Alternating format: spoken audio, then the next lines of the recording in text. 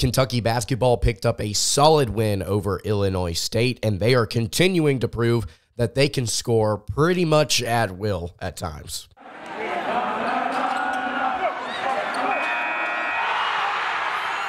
You are Locked On Kentucky, your daily podcast on the Kentucky Wildcats, part of the Locked On Podcast Network, your team every day. All right, what's going on, Big Blue Nation? Welcome on into Locked On Kentucky, your daily Kentucky Wildcats podcast. I'm your host, Lance Dawe, writer for Sports Illustrated for various SEC-related things. But on this podcast, we take a dive into all things Kentucky athletics. Today's episode, we are going to be recapping Kentucky basketball's 96-70 victory over the Illinois State Redbirds. Going to talk about the positives, some of the negatives from this one, and then just look forward to the new year. Thank you so much for making Locked On Kentucky your first listen every single day. Want to remind everyone out there that we are free and available on all platforms. If you're watching on YouTube, would really appreciate it if you subscribed to the show. If you're listening on podcast, I would appreciate it if you subscribed there as well. A little bit under the weather, have lost my voice, sort of, but we are going to push through today and talk about this contest that the Wildcats just essentially got out and ran in. Obviously, it was tightly contested for, I want to say, about 10 minutes, very similar to a couple of different contests that we've already seen earlier this season for UK, most notably the one most recently against Louisville. That game was very competitive, back and forth. Illinois State hanging in it, hitting a couple of different shots. But as the second half continued to go on, the Wildcats pulled away, and then they started the second half strong, which was very impressive to see. The big thing I want to start off here with today is the fact that Kentucky wasn't really looking like they were sleepwalking. I think they have recovered very well ever since that loss to UNC Wilmington, just for that entire first half, not really being able to get anything going on the offensive end of the floor, partially due to the fact that they just weren't hitting shots, but also it did not feel like they were being wise with their shot selection and the way that they were operating their offense. And this one, they looked solid from front to back. I don't really have a whole lot of complaints or anything to criticize here as far as the way that UK's was playing. In this one, they had 27 fast break points, and that's why the episode today is titled What It Is. Kentucky just simply got out and ran. You saw several moments where, and we've talked about this throughout the beginning of the season, looking at the way Kentucky has broken down various opponents that are underneath their caliber of play. Typically, they have on rebounds or defensive rebounds, turnovers, and baskets coming out of bounds, thrown the ball up the court as quickly as they can, and they're looking to score at the rim. You saw Rob Dillingham get a couple of cherry pick buckets in this game. I believe you saw Jordan Burks as well get one. Ugonna and Yenzo, where he was just streaking to the rim and was left wide open on a dunk. So many different opportunities for UK in the fast lane in this contest. I was really excited to see UK just kind of go out and play with some flow. And statistically, I think their numbers reflect that as well. I was concerned heading into this contest that we would see a little bit of an inefficient shooting night from across the board, but Kentucky was able to get it done from beyond the arc. That's my second biggest takeaway from this one. 44% from beyond the arc were the Wildcats in this one, 38% in the first half, and then 50% in the second half, 6 of 12 in that second period. Again, just solid offense all around from UK.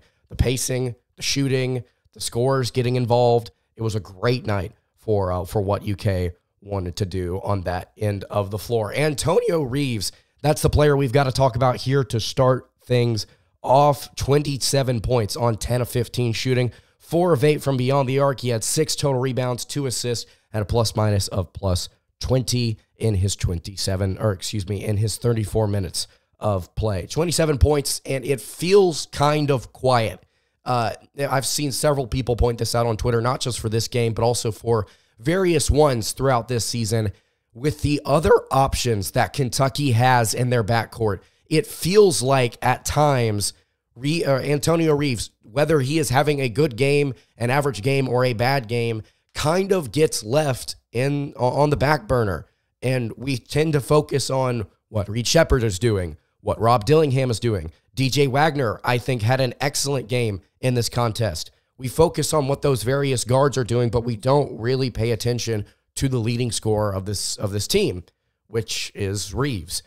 He kind of gets his big-time moments in the quiet ones during scoring streaks where he is at the tail end of somebody starting something, or he is kind of in the mix there to kind of get it going. He's not really it's interesting. He is the star scorer of this team, but he's never consistently, I think, shown as the star scorer whenever Kentucky makes their spurts. Basketball being a game of runs, whenever Kentucky consistently makes these different offensive runs throughout contests that you see against teams like this, and then whenever you see them against bigger teams like Miami or North Carolina, you don't really think about what Antonio Reeves is doing in those moments until you look up at the stat sheet at the end of the game. You're appreciative in the moment, obviously. I'm not saying you're just looking away whenever he makes a shot attempt, but you don't really appreciate the efficiency and the volume of what he is doing. To shoot 15 shots, half of them essentially from beyond the arc,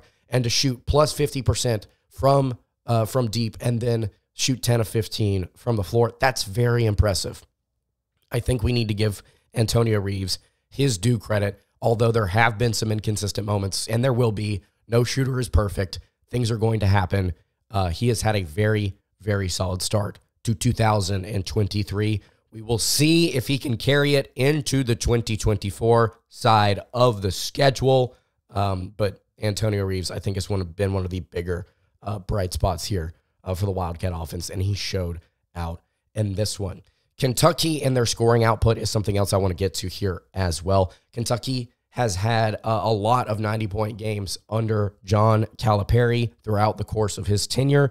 Tristan Ferris at Tristan UDA on Twitter decided to take a look at these different 90-point games across various seasons. In 2015 through the 2016 season, or that 15-16 season, Kentucky had 14 90-plus point games. In 2016-17, they had 6. In 17-18, they also had 6. And then they did not have more than 3 for 3 straight seasons. 2021-22, they had 7 90-plus point games. And in 12 games so far this season, they have 6 90-plus point games, which is very, very, very impressive for Kentucky to have started this hot. 101 points against Stonehill, 96 points against St. Joseph's, 118 against Marshall, 95 against Miami, 95 against Louisville, and now 96 against Illinois State. The Kentucky offense is out and rolling. I want to continue here and talk about some of the other positives, talk about some of the other players that really shined in this game. Before we get to that, though, I want to tell you guys about our friends over at eBay Motors. Passion, drive, and patience. What brings home the winning trophy is also what keeps your ride or die alive. eBay Motors has everything you need to maintain your vehicle and level it up to peak performance, from superchargers, roof racks, exhaust kits, LED headlights, and more. Whether you're into speed, power, or style, eBay Motors has got you covered. And with over 122 million parts for your number one ride or die, you'll always find exactly what you're looking for. And with eBay Guaranteed Fit, your part is guaranteed to fit your ride every time or your money back. Because with eBay Motors, you're burning rubber, not cash. With all the parts you need at the prices you want, it's easy to turn your car into the MVP and bring home that win. You can keep your ride or die alive at ebaymotors.com. Eligible items only. Exclusions apply. eBay Guaranteed Fit, only available to U.S. customers. All right, continuing along here on the Friday edition of Locked On Kentucky. Lance Dawe hanging out here with you. Really appreciate you making Locked On Kentucky your first listen every single day. If you have not subscribed to the show already, please go ahead and do so. It is very entertaining, the fact that I can't hit higher notes right now with my voice. If you're listening on podcast, I would really appreciate it if you subscribed there as well. Okay, the first player that I want to talk about here outside of Antonio Reeves is Rob Dillingham, who had another really solid night. All 4 of Kentucky's guards in this game, by the way, double-digit scores, the only 4 for the Wildcats that scored in double digits. How about that, by the way? 96 points from this team and 4 players in double digits, all of them being your guards. Rob Dillingham, 5 of 10 from the floor in this one, had 16 points, made all of his shots at the charity stripe. He had 3 total rebounds, but he had 7 assists, only 1 turnover, and that gave him a plus-minus of plus 27, which was second best on the team. We will get to the player who had the highest plus-minus in just a second. I'm going to go back to Twitter here to credit another person who found an interesting stat. Sean Vinzel of Hoops Insight, friend of the program, had an interesting stat about Rob Dillingham and his ability to distribute and make an impact on the court in this game specifically. According to Sean Vinzel, Rob had an assist on 47% of the baskets his teammates made when he was on the court tonight. And then Sean Vinzel threw in a comment here, considering he's always on the court with either Sheppard or Wagner too. That is insane playmaking. Go look on KenPom if you have a subscription and look at the assist rate for these various teams. You don't have to go do it right now. You can do it at some other point, or if you don't have a KenPom subscription, I'll read it here for you. The assist rate for Rob Dillingham is 32.7%, which is 50th among players nationally. That's very solid. The assist rate for Antonio Reeves is 8.6. So obviously, as we've discussed, Reeves more of a natural scorer, not necessarily somebody you involve in the passing game here. But DJ Wagner and Reed Sheppard also have plus 20% assist rates. Wagner at 20.1, Sheppard at 24.9%. That is genuinely impressive that Rob Dillingham has been able to make such an impact for Kentucky on the court as he has against good teams like Kansas, against bad teams like Illinois State. Rob Dillingham has been a very ball-dominant guard whenever he's been on the floor, and he's not been inefficient with the basketball. He's not been ball-hogging, as some people may want to claim if they see a player with the ball in his hands a lot. He is really shooting very well, I would say, all things considered, compared to where we expected him to be at the beginning of the season. We expected Dillingham to be like a subpar three-point shooter, a streaky shooter is what we expected him to be. But you go and look at his numbers right now, currently shooting 47% from the floor, and then as a whole this season, he's shooting 44% from beyond the arc. And then on top of that, he's been a very solid distributor of the basketball. I believe that 7 assists is like it ties for his third best game of the season in that category. I think he had 9 against Miami, if I'm not mistaken. And then I think he had a really solid game against Marshall too. I don't have that pulled up, but I could check in a second. Rob Dillingham, most ball dominant point guard Kentucky has, and he's been very efficient with his minutes. DJ Wagner, another player that we need to highlight here, 14 points on 6 of 10 shooting. He had 3 assists to only 1 turnover, had a plus-minus of plus 13 in his 29 minutes of play. Wagner crossed a dude up in that first half. That was smooth. There were a couple of different moments in this game defensively for Wagner that I'm sure he would like to have back, where there were a couple of breakdowns and then Kentucky struggled to give him help at different times. But very efficient night for DJ Wagner offensively. And then to look at another guard that played well for Kentucky, who just continues to fill up this stat sheet, Reed Sheppard, 11 points, 4 of 8 shooting. He had 5 rebounds, 5 assists, 2 blocks, 2 steals, in 24 minutes of play. Gave him a plus-minus of plus 25. Another really solid night from Reed Sheppard. And if you're looking there alongside me, we'll go ahead and add it up here. I've not actually had the chance to look at this. 27 points from Antonio Reeves, 14 points from DJ Wagner, 16 points from Rob Dillingham, and 11 points from Reed Sheppard. Those 4 guys had 68 of Kentucky's 96 points. I find it interesting in this game that Justin Edwards finished with a plus-minus of 0 in 20 minutes of action. He did have a clumsy turnover that was confusing, to be honest with you. And then 1 of 4 from beyond the arc was, I mean, to be honest, I appreciate the 50% shooting that he had overall. The rebounding, a couple of assists, a couple of steals. we have so many other options. Kentucky does, shooting the basketball, that you're not necessarily relying on Edwards to be a consistent outside shooter. And through what now? We're looking at 12 games through the season. It's not looking like that's going to be the case. But he does so many different other things very well. I'm surprised that he finished with a plus-minus of +0. I thought his stats and the way that he actually operated in this game were not that bad. I mean, this was what, a 26-point victory. Kentucky should consistently across the board, minus their bench players, have guys that are in that plus-minus range of somewhere between 5 to 30, which is what one player had tonight. So just thought I would point that out. And then the leader in plus-minus, we'll talk about him. Trey Mitchell had a plus-minus of 30, as I just mentioned, only 8 points, but he had 11 rebounds and then 4 assists, a block, 0 turnovers. Trey Mitchell continues to be the versatile big man that Kentucky desperately needed at the beginning of the season. He has been so good for the Wildcats so far. And for him to be able to go out there and prove that he can rebound a little bit was nice. The negative, I think the biggest negative for me from this game was the rebounding margin. Speaking of, which is a smooth transition to some of the bad things that we saw in this game. Kentucky got out-rebounded in this game, 45-40. 24 offensive rebounds for Illinois State. They had 21 defensive rebounds. I want to back this up for a second. Kentucky is not a phenomenal offensive rebounding team. In fact, they're one of the worst in the SEC, if I'm not mistaken. They're not great at getting to the foul line. They're not great at creating a lot of second chance opportunities or creating opportunities at the charity stripe.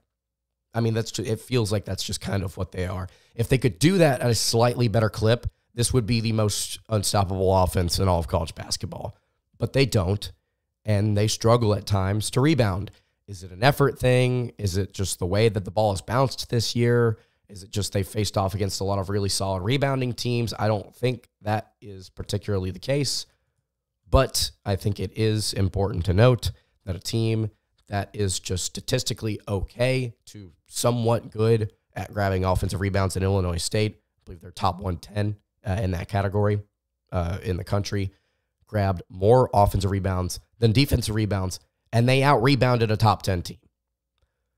You cannot have dominance on the boards like that at any point in the SEC, during the SEC slate, because you're not going to be shooting 57% from the floor, 44% from three, while also putting up a significant amount of shots. Also, by the way, just a weird note here, Kentucky didn't turn the ball over in this game a ton, 6 turnovers, but Illinois State outshot them 63 shots to 79. They were playing at a significantly faster pace than they normally do. And that's something that we broke down on the show. It's like, well, they do like to chuck up these different types of shots, but they don't play with a fast pace. So how they operate against UK, who loves to run up and down the court, will be interesting. They had more turnovers than Kentucky. They also had one more second chance point, 15-14. You cannot allow that to happen. You cannot allow that to happen because you're going to run into a couple of teams in this league that do like to chuck up some shots, will get those second chance points, and will capitalize and hurt you. Texas A&M is the team that I'm looking at here. In just, 2 weeks, you've got to be able to clean that up. You cannot allow that to happen. That was I think my biggest issue in this one. Are there any other things that we would like to discuss here? I think it was very interesting that the guy that I identified as the most efficient shooter on this team in Kendall Lewis, somebody that would be maybe a problem for Kentucky's wings, was 2 of 9 in this game with a plus-minus of -13. Did not have an effective day at all. The Wildcats were able to keep him in check, which was very solid for them. Foster Miles, the other forward, that was one of their lead guys, was 8 of 11 and had 20 points. So you give up one guy, like you shut down one guy, but you give up 20 points to another. I mean, it's whatever. The two guards for Illinois State, Poindexter, and then Dalton Banks were not necessarily effective. Neither was Darius Burford, who finished 5 of 15. Banks finished 4 of 10, and then Poindexter finished 5 of 16. So Kentucky shut down the guys that mattered, and then Foster Miles had himself a day. But overall, defensively, I was not mad at this effort. Kentucky dropped from 46 to 54th in defensive efficiency, according to KenPom, after this win.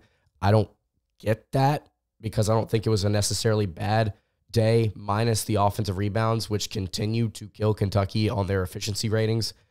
Got to be able to clean that up. Illinois State only shot 32% from the floor and 22% from three and 55% from the charity stripe. So if Kentucky can just grab some extra boards, they would be extremely dominant, I think. That's going to do it for today's episode of Locked On Kentucky. You can follow the show on Twitter at LockedOnUK. You can follow me on Twitter at LanceDawe_, and you can follow the show over on Instagram. That is at Kentucky Podcast. Any questions, comments, concerns, leave those in the YouTube comments below. Hit me on the socials. I will see you all on Monday for another episode of Locked On Kentucky. Hope you guys have a great rest of your day, and God bless.